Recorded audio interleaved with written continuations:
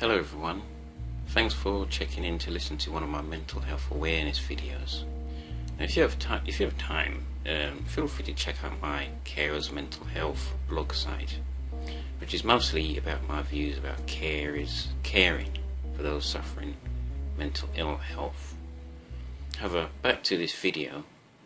Usually on the 5th of November each year, it is National Stress Awareness Day.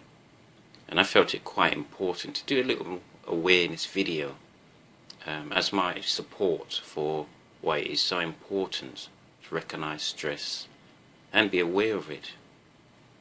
Now, who is basically backing and promoting National Stress Awareness Day? Well, this is done by the International Stress Management Association, otherwise known as ISMA. Now, ISMA UK is a registered charity with a multidisciplinary professional membership that includes the UK and the Republic of Ireland. It exists to promote sound knowledge and best practice in the prevention and reduction of human stress. It sets professional standards for the benefit of individuals and organisations using the services of its members. As an organisation, the ISMA UK exists to advance the education of the public in the field of biological stress. So feel free to check out more information off their site, which I'll give you that address now, that being www.isma.org.uk. Now, going back to the National Stress Awareness Day 2014, the theme is stress, the balancing act, and I'll go into a bit more about that for carers in a moment. But going into balancing act, it is sometimes difficult to keep the right balance in the term of work, play and lifestyle. This is off the IMSA site. But what is stress and how does it affect people? Well, we all have some form of stress in some sense, and it is a driving mechanism. Some people actually thrive of it. Basically, stress is also a biological response controlled by the brain as a reaction to at least a challenging situation, and it manifests itself in perhaps a physical or emotional nature, or perhaps a mixture of both. Now, I'm not a mental health expert, I'm just a carer of someone using mental health services, but I do have a fair idea about stress. We all have been through stressful situations, and a good example I reckon is when you're finding it hard to cope with too many things at once, or perhaps things are getting out of control. Remember, this theme of 2014 is the balancing act, and one thing about balancing act is if you're doing too many things at once. Now, this could be also how stress affects others. This could be also due to perhaps major life changes, maybe moving house, or even work pressures, taking on too many things at work, or taking on a big project which is becoming more and more complicated, or perhaps making too many quick decisions, and so on. Not all people can tell when they become stressed, and this is a serious problem.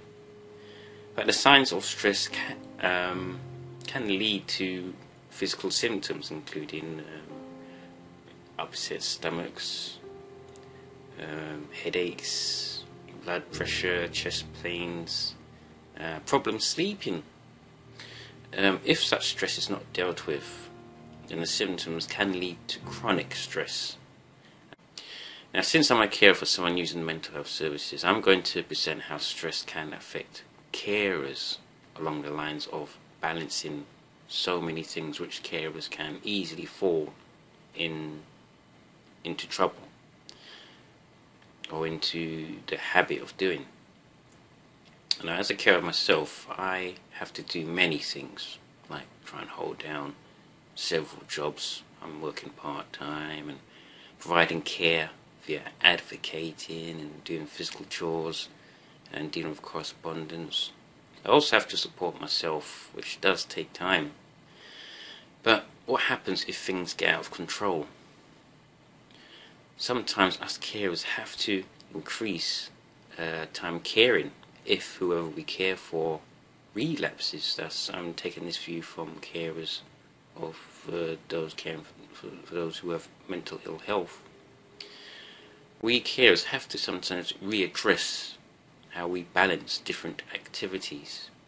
It is so important for us carers to keep that fine line of balancing care and activities in check, because us carers can be prone to stress due to lack of support.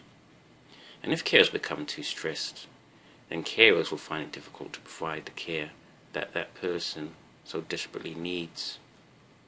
So going on a bit more about stress, how does it affect what does stress affect in the UK? Now, as far as I've found out, stress affects 1 in 5 of the working population.